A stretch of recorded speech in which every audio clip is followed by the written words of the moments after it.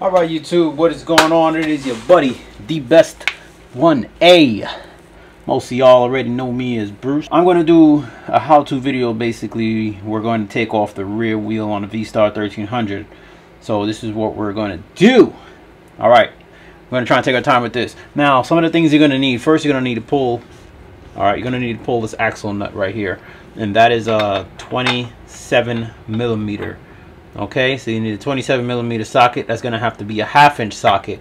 Now with that, you're going to need also a 1/2-inch wrench, but of the bigger variety, or a breaker bar, basically, if you have.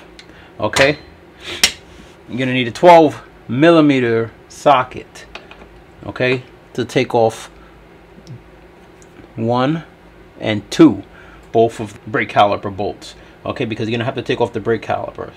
And you're going to have to take off the brake pads. Alright. Then you're going to need a 12mm. Okay, two 12mm wrenches. So that you can loosen 1 and 2. Nut number 1 and nut number 2. And these are for your alignment. And if you haven't already, you should take a picture of your little alignment caster blocks, which are right here. You have 2 on each side. You want to spray them down and clean them beforehand, and then take a photo of each side. That way you remember where they actually are, and you're going to want to look and see exactly where that little line is along in that slot. And I'm not going to zoom in. I'll just put a picture in of a picture that I took yesterday of it. That way you can see. Okay, so let's get going, and I'll loosen this block and we'll be right back. Alright YouTube, so we are going to pull the rear axle. Now I like to make sure I loosen it off of, I like to make sure I loosen it while it's not on the kickstand. I'm sorry, while it's on the kickstand but not on the jack. Okay, just because of how tight it is. So I like to just do that before I take it off. Before I jack it up, I like to do that. So loosen it up. Alright, put that to the side. Alright, now let me jack it up and I'll be right back. Alright, so now what we're going to do, we're going to take off the brake calipers here. We got to loosen those 2 bolts, or these 2 bolts, which is one right here and one right here. And alright, so take those off. Loosen that. Let's loosen that.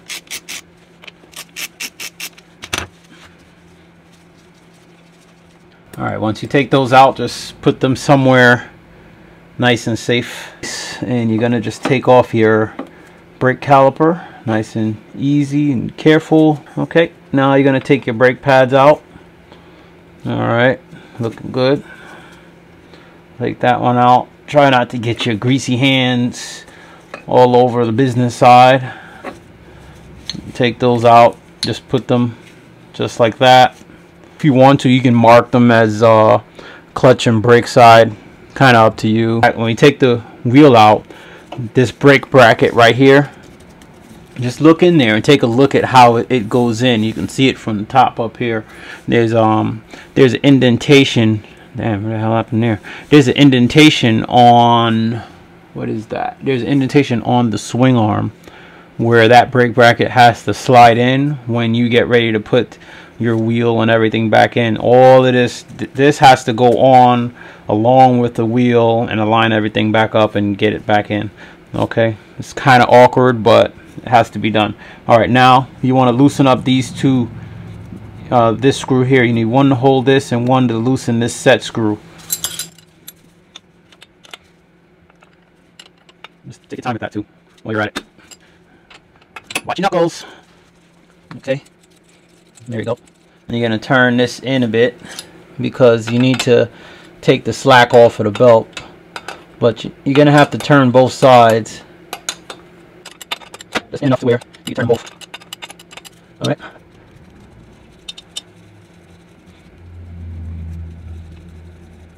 Alright, that's good. Now I'll just do the other side and we'll be right back.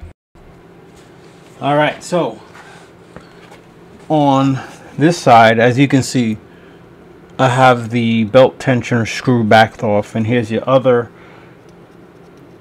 wheel alignment plate. Okay, just remember it has these little notches in here, and you have that little, you can't see it.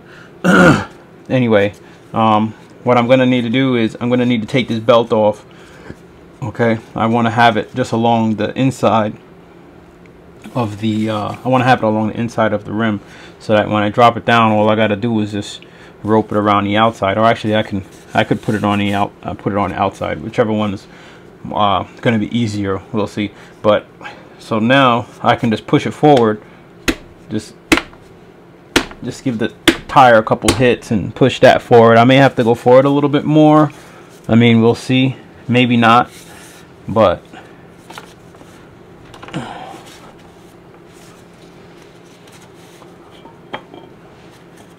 yeah, see, that was good. May have to go towards the inside. Probably easier towards the inside.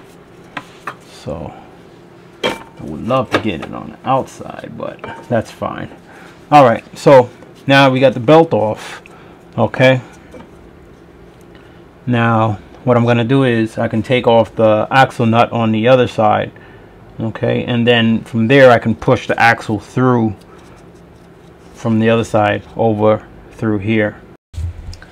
All right, so we are back on the other side. Actually, now we're just gonna loosen this some more. All right, so we'll take off this axle nut.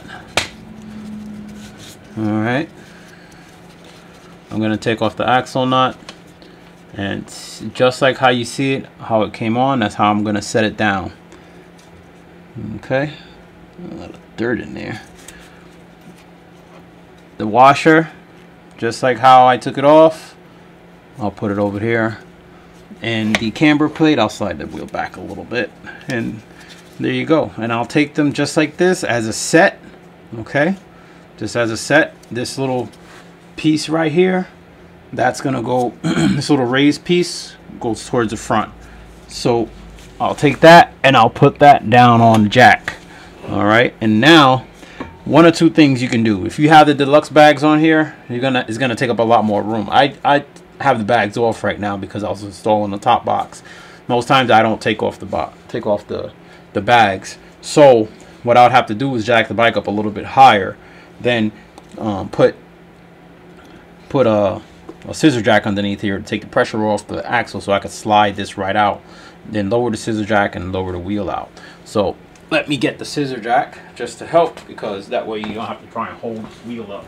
So just slide the scissor jack underneath, put a little pressure on the wheel, and that'll make it just a little bit easier for me to pull that axle right out without much of an issue. And now we will just give this axle a push on out, just like that. Watch your finger. All right, weird things do happen. Can't buy another finger, and you're gonna go on the other side and just pull that axle on out as much as you can. All right, nice and easy. If it binds or gets stuck, then you need to either raise the jack, lower the jack. You're gonna have to just look at it and figure it out. All right, take your time. You get the axle out. Okay, you're gonna let the wheel stay in there for a minute. All right, now I have the axle out. As you can see here, caster block is still on there. Grease and everything is on there, which is fine. Now I'll take the axle and I'll just lean it up somewhere safe.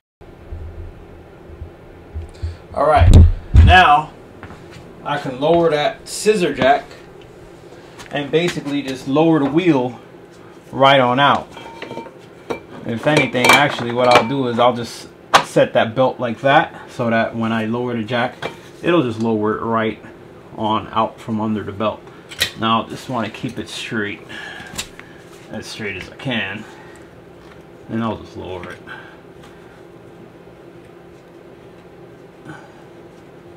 That bracket is going to fall out, which is fine. It's actually just holding on over there. When that comes out, I'll show it to you. It always falls out. I mean, if you can just grab it right on out of there.